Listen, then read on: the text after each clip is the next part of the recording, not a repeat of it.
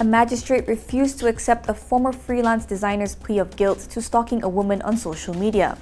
Magistrate Sasha Diana Sabtu ruled that the court could not accept 37-year-old Safiq Rosli's change of plea as his admission to committing the crime was conditional.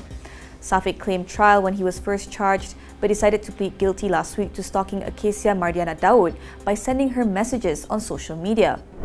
In an unexpected turn of events, Sasha, who was scheduled to pass sentence today, said a trial had to be held instead. This came after Deputy Public Prosecutor Zilfinas Abbas objected to Safiq's change of plea. She said Safiq's claim that he was suffering a mental illness at the time the offence was committed had rendered his plea of guilt conditional, which is not permitted in law.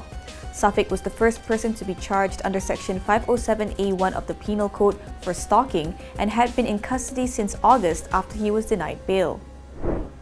Natasha Buse, FMT News.